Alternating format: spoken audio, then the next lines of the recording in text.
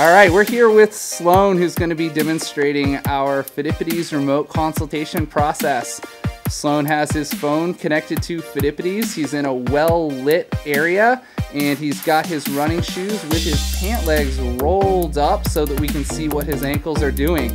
So Sloan's just going to put the phone down on the ground and run directly away from the phone so that Kevin can see what he's doing as he's running. And he'll run right back to his phone. And as Sloan is taking these steps to and from the phone, Kevin in Phidippides is watching what he's doing on Kevin's iPad and diagnosing exactly what's going on with Sloan's feet. Well, Sloan, you're definitely more of a forefoot runner and siding on the lateral part of your foot on both feet.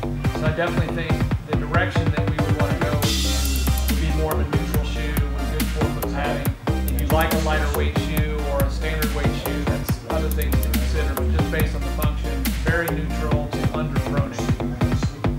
Okay? Okay. All right. Sounds good. Thanks a lot. Have a great day.